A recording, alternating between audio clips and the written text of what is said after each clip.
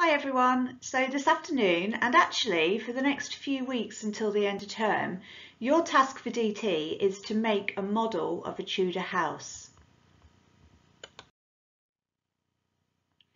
So for this you will need to use your design sheet that we did yesterday, and also the sheet that you labelled the key features of a Tudor house on, because you need to make sure that these key features are present in your finished model.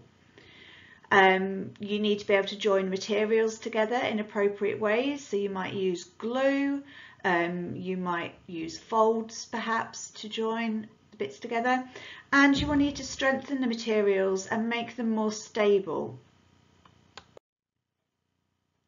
So as I've just said, you'll need to have your design sheet to hand and the sheet where you labelled the key features of a Tudor house.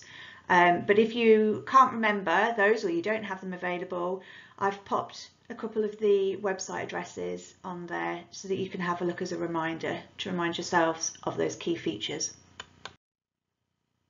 You're going to need some resources. If we were in school, we would usually ask you to bring in a cereal box because that's an ideal size for a model Tudor house, but you can use anything you like.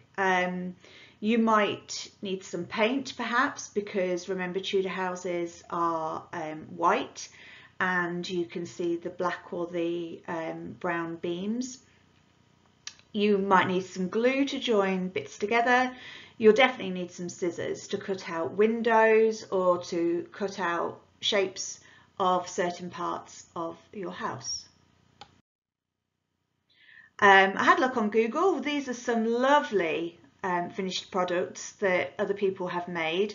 They are quite ambitious. I'm not sure I can make anything as good as these, but it's kind of what you're aiming for. You can see in each of these designs that they've got all those key features. There's a steep roof, you can see the chimneys, you can see the jetty, the beams, the colours are correct, but you can add your own touches to it. I like the one with the flames in. One year when we did it before, one of the children had used tissue paper, coloured tissue paper to represent the flames, and they'd set up an electrical circuit inside with a light bulb to make it look like the house was on fire. So any creativity that you want to bring to it, that would be absolutely fantastic.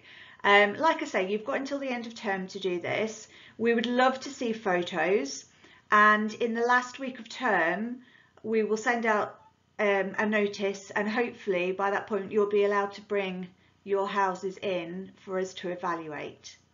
But please do send in photos of the process. We'd love to see what you're getting up to. Thank you.